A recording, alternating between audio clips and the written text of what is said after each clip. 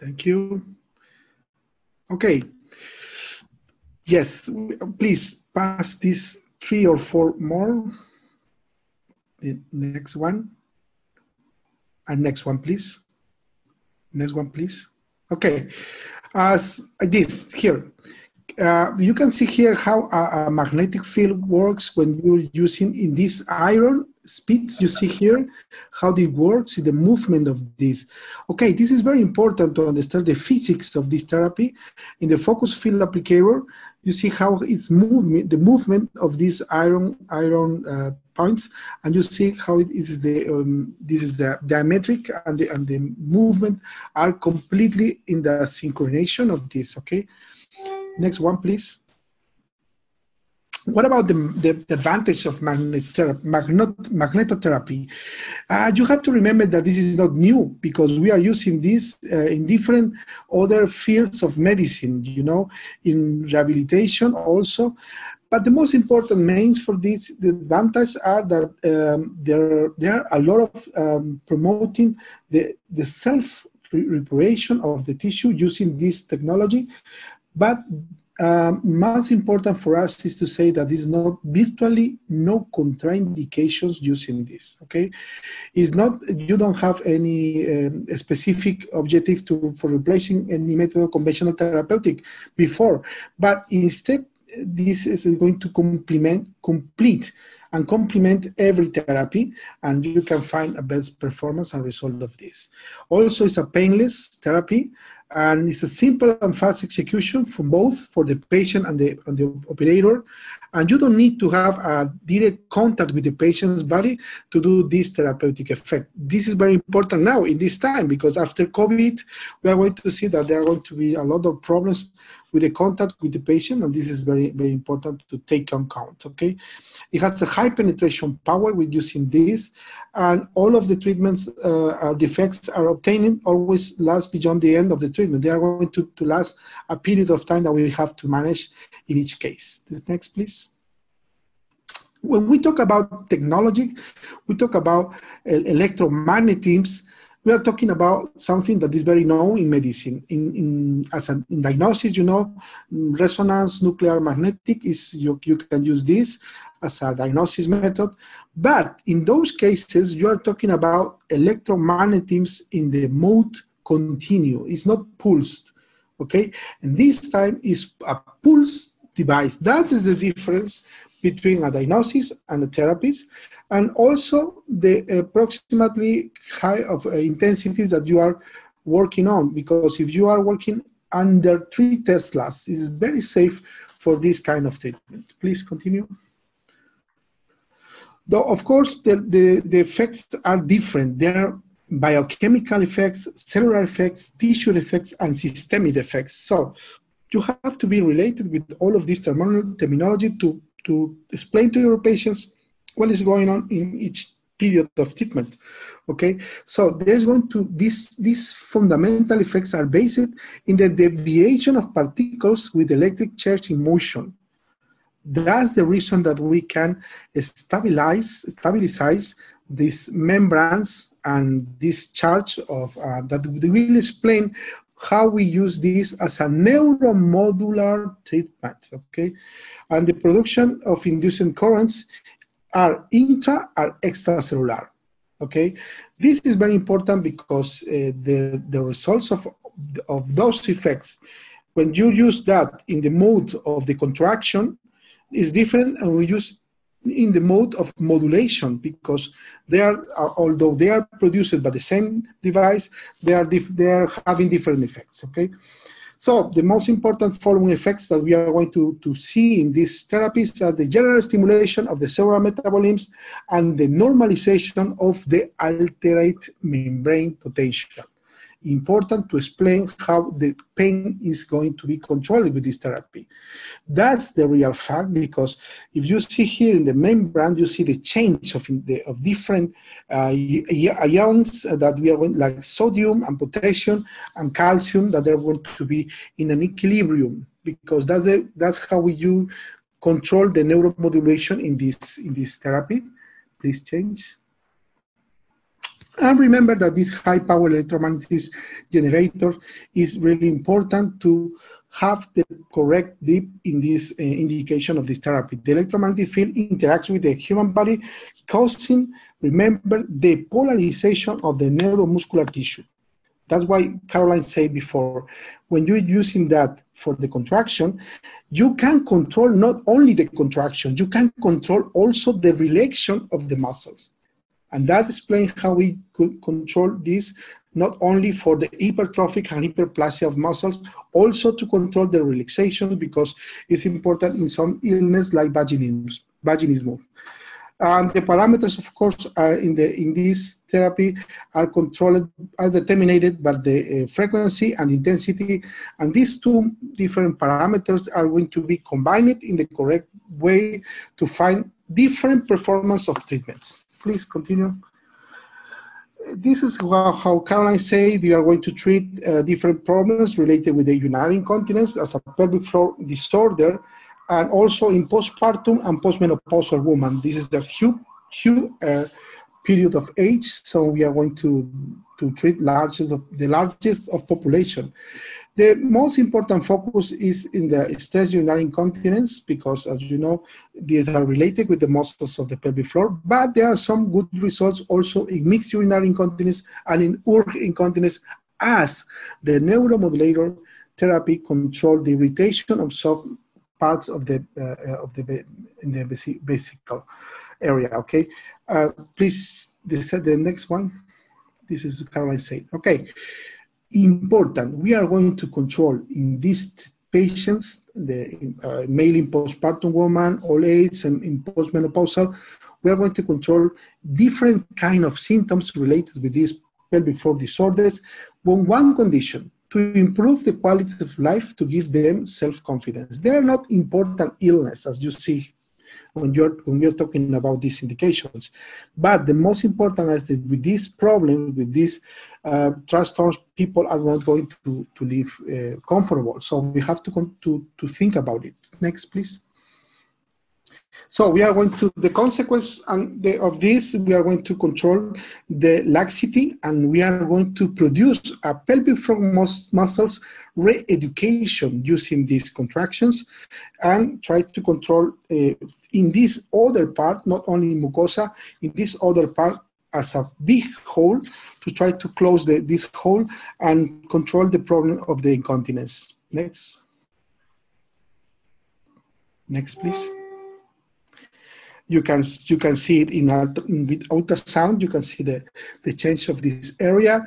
Is the objective of the diagnosis and the control of the evolution of the patient. And you see the change when you use this therapy, and see the change also in bladder. You can see this. Please, next. And the most important is this. What is a supramaximal pelvic floor muscle contraction? Okay.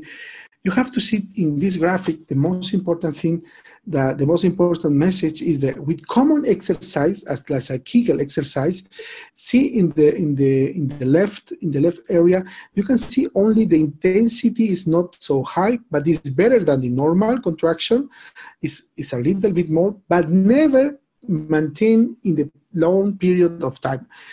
You see in the right side, you see how it increase and continue. Okay, the most important thing that you can't do that by yourself. So it's necessary this device to depolarize these muscle cells, and they are going to produce this contraction maintained in the long period of time. That's why it works, because it results in the hypertrophic and hyperplastic of these muscles. So for me, it's very important. In the low of this right side, you can see how an electrotherapist work. Is not going to control, is only controlling the high contraction, but never how it lasts in a long period of time. Next, please. That's the reason that we can find the different concepts of the supramaximal contractions that can be used in other applications of this. But supramaximal means that something that you can control by yourself is produced by a device. Next, please. The recommendation, I'm not so agree with this because this is the company recommendation about the therapies, 6 to 8 treatments divided in at the beginning in two per week. But we are recommending now more than 8 in some occasions. I'm going to give you my protocols about it. And also, in some occasions, the first 2 weeks are doing 2 per week, but the next one and 1 per week. Why? Trying to not find difficult for the accommodation of the muscles that are going to incorporate it in this practice. So it's necessary to understand how it works. Please continue. There are difficult clinical students, as Caroline mentioned before. Please, the next one. And next one, please. These are commented, but and this one. The most important is in the last year, in July, that Caroline said before, but it included one that is very important, that this is able to be safely and effectively at the same time. Okay, this is the first study that was involved in the safely, and is very important to mention for this. Okay, the different indications that we are working now is stress urinary incontinence, in vaginal tightening, in prolapse, anterior and posterior prolapse. It's really good, very good results when the surgery is not the first option. Also in male erectile dysfunction, vaginismus, vulvodynia, and we are exploring new other alterations with nerves here, like the pudendus pain syndrome. Okay, next. This is our study. We use a quick questionnaire to find. I'm going to show you our short study that we made. We use this quick questionnaire to find. Next, please. To find not only the kind of which kind of the incontinence we are talking, and you know the first 3 questions are related with the stress urinary incontinence, and the 3 more questions are the 4, 5, and 6 are related with arch incontinence. And we can control not only the diagnosis, and also can control how it's going to be the evolution. If you're going for 5 to 1 or to 0 is a really good result of your therapies. Please continue. And this is our results. Very, very interesting. As you know, at the beginning, the baseline, we see approximately 60% of the subjects in this 12-week follow-up of the subjects experience urinary leakage often or all of time, as the quick test said before. Okay, and after these 12 weeks, after the 6 first treatments, only 6% experience urinary leakage often. Okay, so the reduce is very important, and this you see that is going to be very interesting. The decreasing of rate of the problem, and is going to give to your patient an increasing of quality of life. Next, please. What about our protocols? We never think that this therapy is going to work only as a long therapy. Okay, we promote this in combination with different other, like lasers on radio frequency, because it depends of the grade of the stress urinary incontinence. You can solve this in combination of that, because they are working in different areas. As you know, one is working in mucosa and the other is working in muscles. Maybe there is another thing that is working in the middle, as like HIFU. But if you have these 2, we have very good results. And in prolapse, you increase the number of the sessions of the hyphen therapy, and you see the results are very good. Please, next. And there are big difference between electrotherapy and hyphen, okay? Because electrotherapy is only working in the reduced group of muscles and is very superficial. Its action is superficial layers of these muscles. So there's no other action as in hyphen you see, as in over the vascularization, because as you know, when you use electromagnetism, you're going to move different charges of this as a ferrosum of the blood, and you see how the magnetic effect of this ferrum without heat and vasodilation, and that is important to avoid the fibrosis that can be produced of this. Next, please. You see here, please, if there's two videos to see how we can control after 6 months and after 5 sessions of laser and 6 sessions of hyphen. Can you open the video, please? Sure. Okay. You see here how we use that. The Valsalva, you can see, you find the correct after these therapies. The problem is how much is going to long the period of the effectiveness of this, because this is not going to be as large if the problem is the important of this. But next, please. When we're talking about in a young woman after childbirth, you see here, this is a very important case with not only with anterior prolapse, also with a posterior rectocellum. You see here, we can control, please, this is another video. 1, 2, 3, va. With the pressure is going to be controlled. Okay, in this case, you see this is a young woman. The period of effectiveness is going to be long and more than 6-8 months, and then they are going to receive only different sessions to maintain this. Okay, next, please. To finish, there is another indication, also infertility disorders, erectile dysfunction, dysmenorrhea, postpartum recovery, orgasmic dysfunction, and tonification of the pelvic floor is very common. As this is, as we said always, that this therapy could be a very good recommendation for all the populations, because this is the great part of that is not, this is always forgotten, and we have to remember that the use of this can control different problems as a pain or back pains in the future. Okay, and also, of course, we are now introducing our studies in the pelvic floor pain syndromes, and this is with good results that we are going to publish in the future. Next, please. Will be offered to women and immediately postpartum as a prevention, as I told you, as a treatment of low incontinence when we are talking about a long therapy, and of course in stationary incontinence, only or associated with laser or radiofrequency, in pelvic floor health only to try to control this, and offering for all the population. It not depends of age and sex. And also, this is going to improve in sexual activity, as Caroline said before. And there is a big and great adherence to this treatment. People really love this treatment because it's not painful, it's not really difficult, with no any kind of period of recuperation. Please, next. It's easy. This is a video too, please. Can you see there?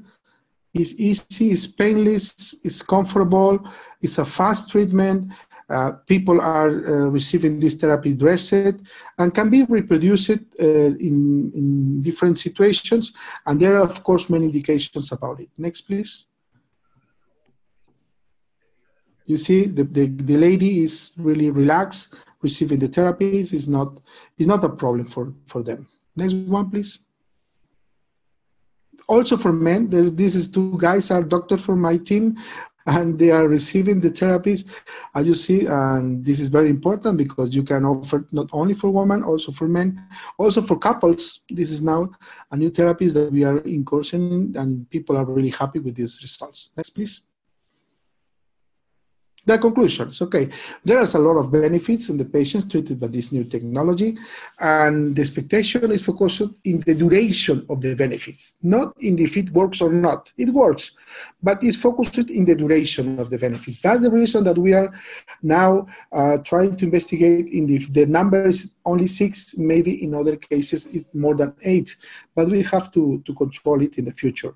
It's not an only treatment, except in some cases. The real important case is that after pregnancy is for only this treatment, no laser maybe, and in the others it's not it's necessary to control it in the combination with different other technologies, except in some cases of like the stress urinary incontinence, as I told you before. We combine this therapy with other EVDs, focus it in the vaginal mucosa as radiofrequency of laser, as try to control not only the mucosa, also the muscles together, and find the best performance of the treatment, okay? There are other indications that are being developed as vaginismus and can control in the muscle relaxation. Why it works in vaginismus? Remember, we can control the contraction, but with this therapy, also we are involved in the control of the relaxation of the muscles. So, although she is going to contract involuntarily, she is going to contract, produce the contraction of the muscle, this relaxation controlled could find that this is not going to be strong. So, the painful is going to be really limited and is going to act and work as a feedback for our patient. It's no pain, although there are contraction, there is no pain, so there are going to be some good reaction for the psychological effects of the pain, okay? And of course, I told you that this treatment helps to complement and commit to the physiotherapy of different pelvic floor exercises by patients. Of course, they are going to identify different muscles that they didn't know that they have before. Next, please. Thank you so much. I invited you to visit my country. Spain is very beautiful. You have to come, and we have a new office in the north of Spain. This is Bilbao. Bilbao is a very beautiful city, 400 kilometers from Madrid, and this is a futurist city. You see the Guggenheim Museum that I invite you to visit next time. Please call me, and I will show you the best of this Basque country. This is the north of Spain. Thank you so much.